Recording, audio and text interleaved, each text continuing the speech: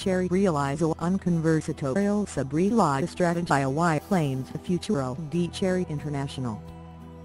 Climate. El 2023 estado el top de la esquina y las compañías de nivel global comiencen a trazar la ruta de sus negociaciones y presentaciones para el año que viene. Por ello, Southeast realizó un conversatorio a cargo de Mr. Charlie Zhang, Vice-President de Cherry International y Robo Aragon, Gerent General de Cherry Pert. Ben esta charlo Southeast dio acuerdo la estrategia global a los planes futuro de la marca y como estos impactaron en el país. Run crecimiento contemporáneo los años 2019 y 2022 la participación de Cherry creció en el mercado de 54% a 55%.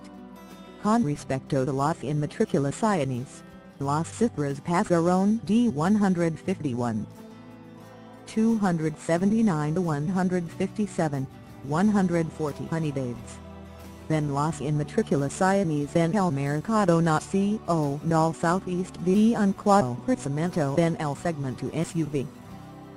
Cherry no fue ajeno a este crecimiento.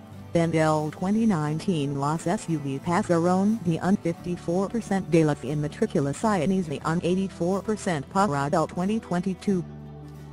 Este aumento en la preferencia por las SUV de Cherry también Southeast dio en países vecinos. Y que la marca cuenta con un mix de productos adecuados, capaz de brindar soluciones a diferentes públicos objetivos. En el ranking de mercado SUV plus sedan, Cherry Southeast posicionó en el 6 degrees puesto al cierre de noviembre 2022. Con una participación de mercado de 56%. En el segmento SUV de nivel nacional.